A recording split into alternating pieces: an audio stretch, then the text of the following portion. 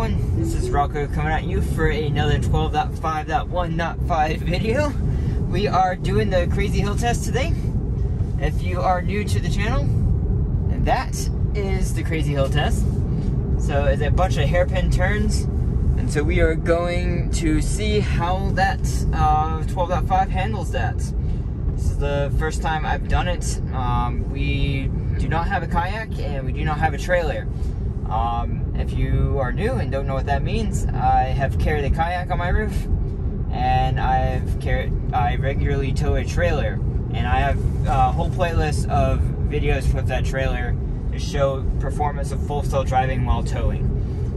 I believe I am the only one, maybe there's like one other person that's made a couple videos, but I'm like the only one that's been towing with full self-driving. I do have that unique ability since I've added a tow hitch to my car, and it is not aftermarket, so it's not factory, and it allows me to use full self-driving while towing.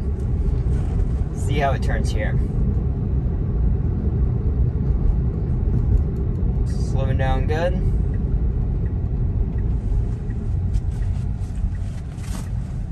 See how it handles this little jog. This road has terrible map data. It wasn't obvious by this right here.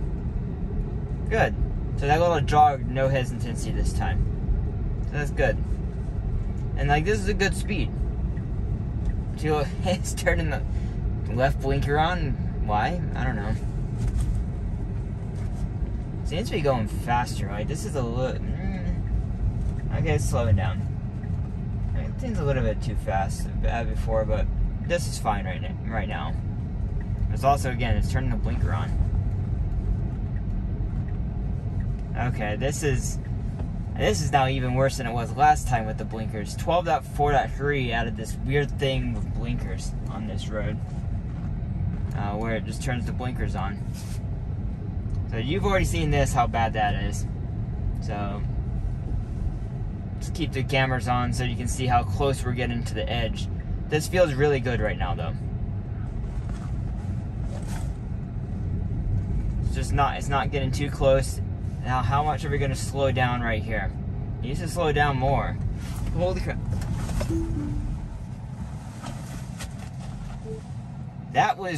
It went too fast, and it was absolutely going to hit that truck. Okay. I'm glad there actually wasn't someone behind me. Okay, exactly. Okay, that's why I do this test, everyone. Because full self-driving needs work on this road. I would love it if I could have a robo-taxi on this, especially one that could tow a trailer, because there are people and there's someone behind me. Fantastic. So I'm probably gonna let them go past me. Yeah, so I could have a shuttle service to shuttle people up and down for the river.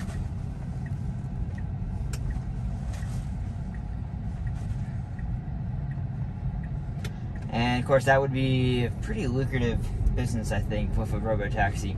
Because there's 2 shuttle services that do it with a human, you know, shuttle kayaks and everything. But imagine if it was autonomous.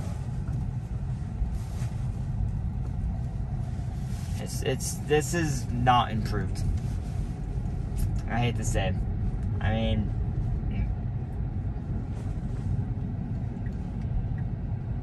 like, it's turning a blinker on for a curve.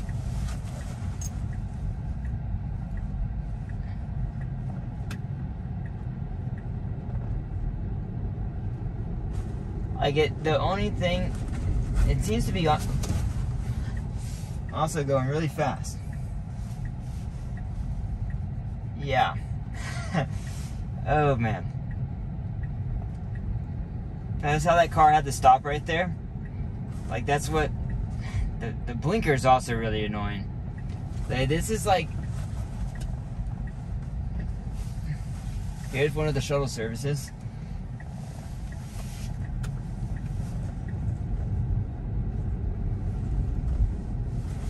I'm going to keep my hand near the steering wheel around these curves. Yeah, because this is a Saturday, and a very nice weather outside. So I expect, why is it going so slow now? Intention monitoring unavailable.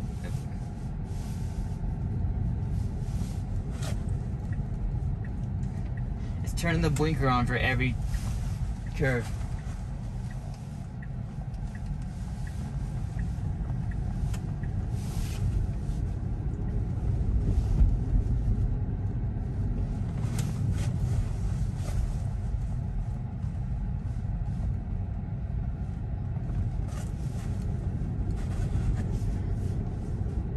I can definitely tell, like, anyone behind me, I'm sure, would be annoyed.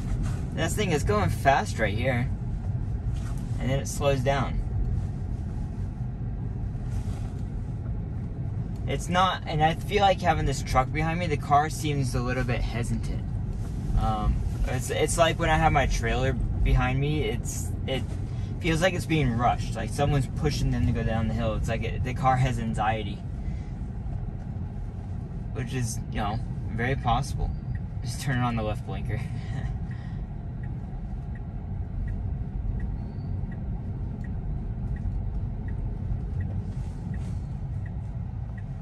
It's gonna turn the left blinker on to go around the right curve. Yep. Awesome. Is he not gonna turn the blinker off? There he goes. Okay. Yeah, this is just a huge stress test. Yep, Elon, yo, you want to put your engineers, they can bring up an RV with Cybertruck, and I have a spot they can stay on my property, and they could totally come drive this route every day if the engineers want to make this the new truck's turn. Could totally do that.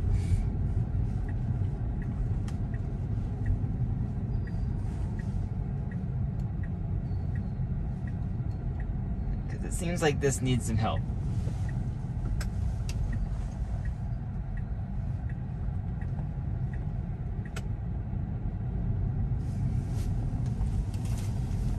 The one main thing I can say that is still good on this version is that it stays far enough away from the edge of the road. It just feels comfortable, and if there was no other traffic, it just feels comfortable. Now, what it's still doing, I'm actually, no. See right there, see exactly, I'm glad I disengaged. That's exactly why you disengage. See all that? I would have been potentially hit by that car if I didn't disengage, because my car was on the wrong side of the road.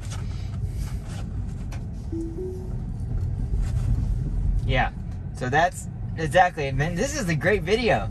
This is getting me a lot of, like, exact why you're not supposed to be on the wrong side of the road around those blind curves. The exact reason. I'll see what happens on the way back up. But yeah, this is getting some good footage on the way down, though. Like, it shows exactly why you shouldn't be on that side of the road. I disengaged before I saw that car. That would have been like a rather scary moment if I didn't just proactively disengage. Not a shuttle. See, Robotaxi, Cybertruck Robotaxi, guys, with a trailer. That would be awesome. I would totally do that. If that can make that work, go get me a fleet of Cybertrucks and just have them go up and down this mountain all day long. Just like to, you know, shuttle people down the lazy river. We have the Green River right here, and it's an excellent tubing and kayaking. It's like you can go all day long kayaking down this. Just get dropped off at the front and picked up at the end and shuttled back and forth.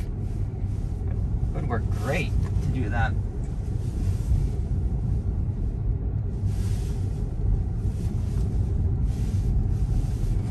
Okay, so this is basically done on the downhill. I don't know, we had at least 3 disengagements or something. Some close calls. This is why I do this. This is why I have the wide angle lens. I'm actually gonna disengage right here and go through the parking lot and go back up. Busy today.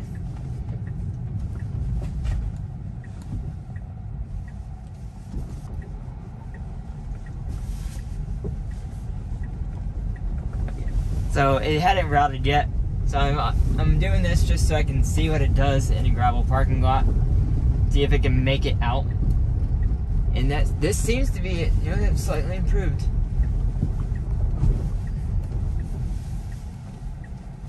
Oh, hold up.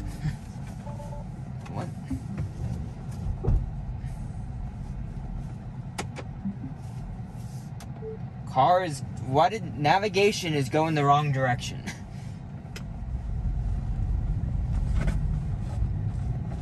It's done that before.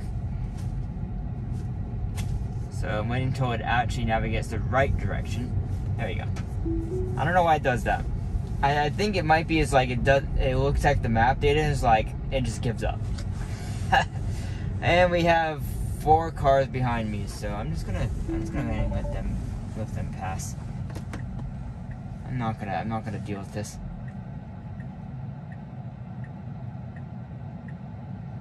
I think this is the EV9.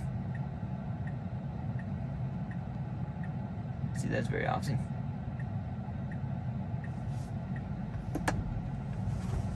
Okay. Because I wasn't going to deal with being tailgated by 4 cars. So if they're slow, then I don't have to feel so bad going up the hill.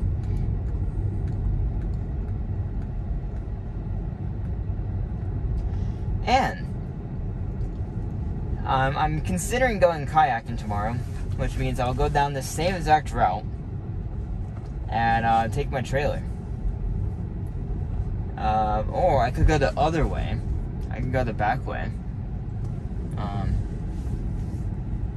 which is, not as exciting. Hey, it kind of evaded this side of that bridge for once. That's a slight improvement. Getting like a headache, or like nauseous a little bit from this.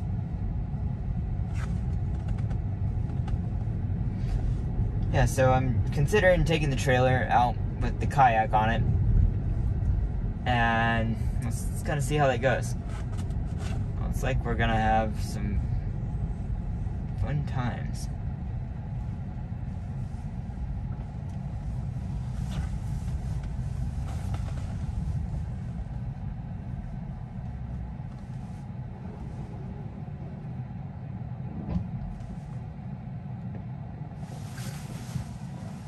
It's just gonna give up. I have to tap the accelerator.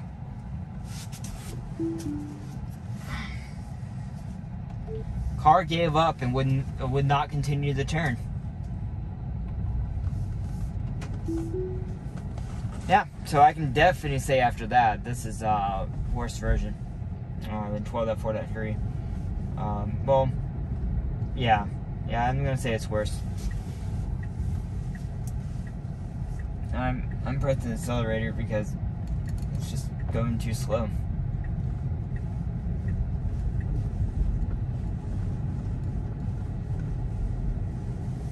I have a mosquito in here biting me. Drive me nuts. Yeah, I think it's just because this type of driving is so rare in the US. To find a road like this is incredibly rare. For statistically speaking, like the amount of miles that are driven per day on roads that are like this are very tiny.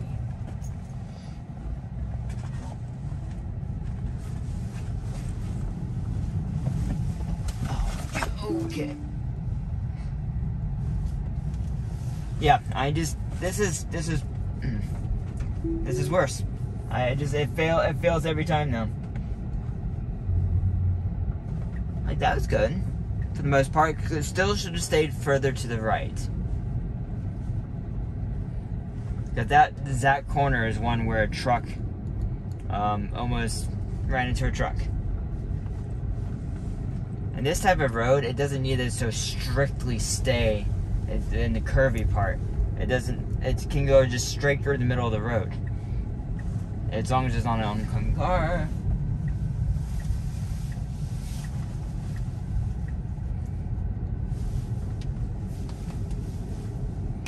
I'm gonna keep doing this, guys, until it can do it perfectly, with tons of traffic. And I have a feeling it's going to be a long time before it can do that. It's not going to stop. Like, that's the thing. There are people like, oh, you can't do this. It can't be robotaxi. I'm like, no, you guys, I'm sorry, you're idiots. Anyone who says it can't, because it can't do this, are like, oh, robotaxi is impossible. I'm like, no, you're an idiot. They can absolutely have geofenced robotaxis to specific areas in specific cities. It doesn't have to be able to do this to be able to do a robotaxi. I can guarantee you there's some old person from Indiana that couldn't complete this road. They would chicken out, and they wouldn't be able to do it. Full self-driving at least can do it, as long as there's no cars on the road, for the most part. Maybe this version's struggling a little bit. But, like, that's the thing. Yeah, and it's just, I think, was that car in front of me a Florida driver? I think. And so, as you can tell, they're not.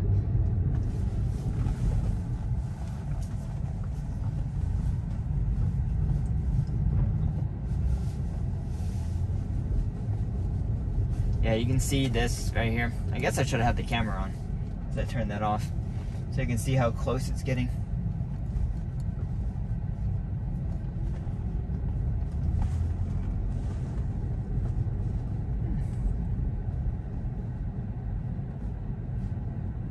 Turning the right blinker on to go on around a left turn. Okay.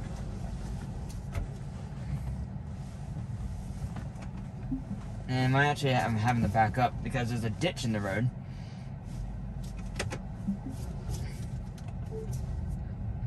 Car didn't, it needed to be able to back up, basically, without bottoming out in the road.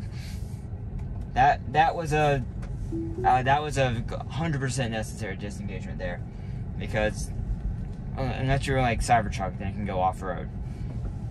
But yeah, so you can see, and also that van took that way too wide, so the van kind of cut me off, but it has to account for that. My car has to be able to account for other stupid people on the road. It's like, it didn't give me room. So it cut that corner way too wide and didn't give me room. My car does the opposite, you know, it cuts the corners too sharply. It doesn't give someone else room. If it had stayed further right and then slowed down, it would have just slowed down and then kept on going. It wouldn't have had to back up. I had to back up there to be able to not bottom out my car. Yeah, the blinkers are really frustrating on this. This is worse than 12.4 that agree with the blinkers. That's the thing, the 12 series like solved the blinker.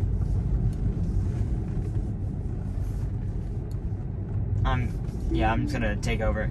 Yeah, guys, that was not good. That was not good. Still gonna upload the video. Well, I'm just gonna go ahead and pull off the road right here then. I don't know why everyone seems to be stopping. Okay. But yeah, that was not good, everyone. If you have questions, comments, I'm glad to hear what you think about this. Go ahead and put them down below, and I will see you in the next video. Thanks for watching, everyone.